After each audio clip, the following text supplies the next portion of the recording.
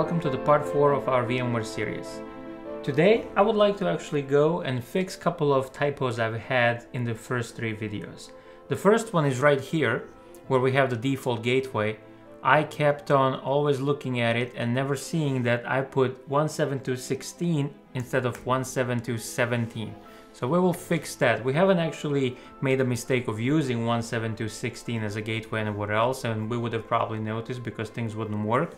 But it was really bugging me when I was editing the videos, and that typo is now finally gone. So if any of you are OCD, you're welcome.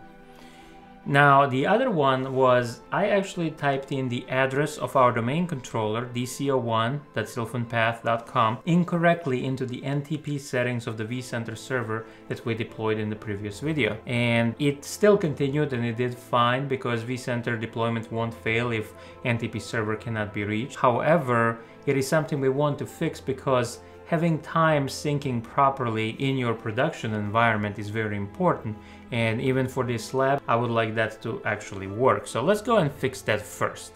We don't want to log into the vCenter itself, rather we want to go to the appliance setting, and that's our vCenter URL with 5480 as the port after it. Here you actually log in with your root username for the appliance.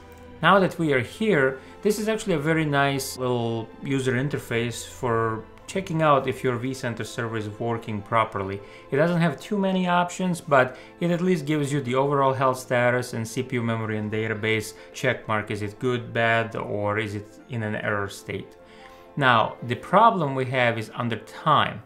NTP, as you can see, I fat fingered here with 172.16.1.5. Our domain controller is 172.17.1.5, and that's what we're using as our NTP server in this environment. So we want to actually go and fix that. Now that's good.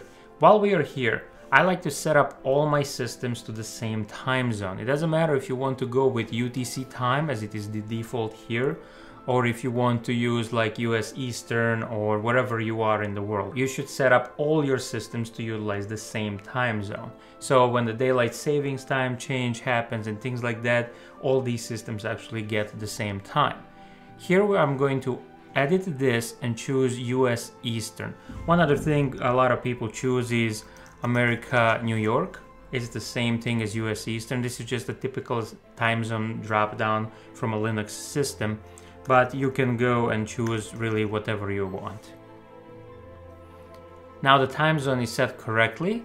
We have fixed the typos and bugs that I am at least aware of at this point in time. I don't think there are any others because everything really works. So our gateway is 172.17 dot whatever third octet of our network is, .2. And the NTP is set to DCO1 on the vCenter server. Now, first thing you want to do when you're deploying a vCenter server appliance, outside of fixing any issues that we had, is to go to the administration and actually make sure that your root password is set not to expire. Now, if your policies require you to expire passwords and change them every X number of days, you would want to actually come here and change that in accordance to those policies. But for us in the lab, we don't want 90 days from now everything to stop working and then to scratch our head for about 30 minutes to figure out that the root password has expired.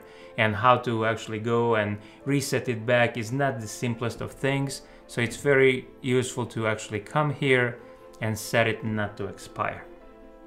Now that we have done that, we can go through all these options in the vCenter Server Appliance Management Console interface. Under Summary, as I mentioned, this gives you a quick overview which version you're running.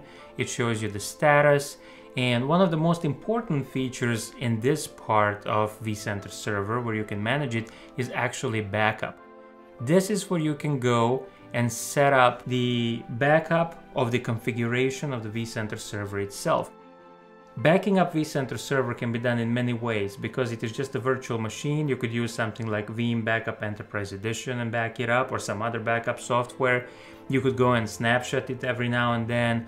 There are different options. However, the only approved method by VMware is really to back up the configuration file in this way so that you can restore in the case of a disaster. And you can set this up actually to go over HTTP or HTTPS, over SSH, over an FTP or a secure FTP server. Whatever your endpoint device can accept data as, this is pretty much well covered. We won't set this up right now. We don't really have anything in our lab that can accept the data in this fashion. However, I just wanted you to know that this is where this is done. And I usually in my production protect my machine with Veeam Backup Enterprise Edition. I also snapshot it before I do any upgrades or updates. And I also use the backup settings here in the appliance so that I can shoot the hourly config of my backups to a data repository. Just in case of an emergency, if we ever need to restore, you can take that backup file and pretty much reseed a brand new vCenter deployment right out of the backup. It's very nice. So the backup is really useful. This is also where you would create a support bundle if VMware needs to help you with something and whatnot, and you can reboot and shut down the appliance itself. Here under Access, we have the ability to actually go and enable or disable the SSH login and the bash shell itself. When we were deploying vCenter Server, we enabled it by default, but if you want to close SSH for security reasons or whatever, you can do that right here. Under networking, you can just see how the management interface of your vCenter server is performing and if there is any data traffic going on. And also you can change the settings. When we were setting up network settings in vCenter deployment part of these videos, this is where we actually went and set everything up for the networking of this machine. Under administration, you can change your password and set the root password to expire or not. Under syslog, you can actually set the vCenter server to send the logs somewhere else for storing for the longer period of time. We will actually set this up in some subsequent videos. Under CPU and memory, you can actually see the CPU memory utilization of the vCenter server itself. And under the database, you can actually see the current status and utilization of the SQL database that is integrated into the vCenter appliance. Some time ago, like in versions 4 and 5, and I believe maybe even 6, you had to utilize Microsoft SQL Server as the backing database of your vCenter server. Now everything comes as an appliance, everything is one little nice bubble with Platform Services Controller, vCenter Server, as well as the PostgreSQL database, all integrated in one. So with this, we're actually done taking care of vCenter Server appliance.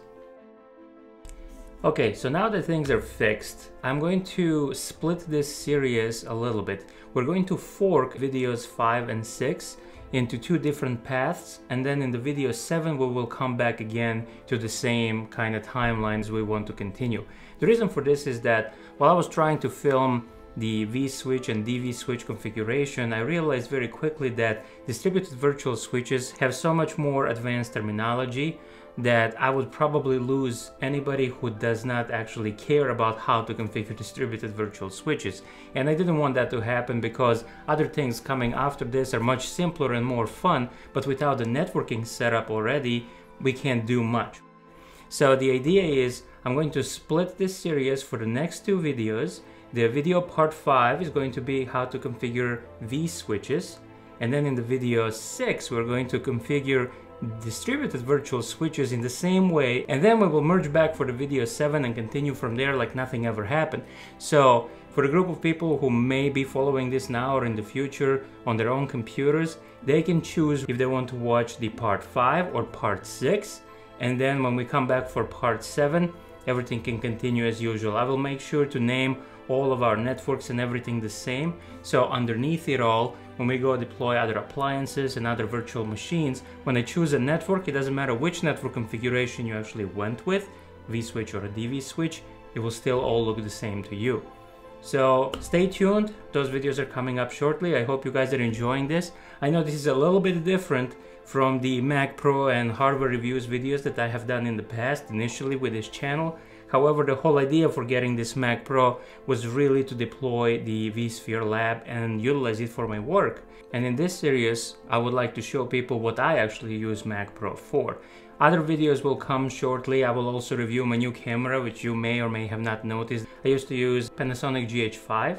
Now we are on Canon EOS R, and I really love it. It is much better than GH5 for me. So I will actually review that as well. I have the unboxing video from about 2-3 weeks ago that I still haven't done anything with. So that's also coming up. I'm thinking about reviewing potentially the little new Mac Mini that just came out. So if you're interested, do let me know in the comments and I may actually go grab one and see what the little thing is made of.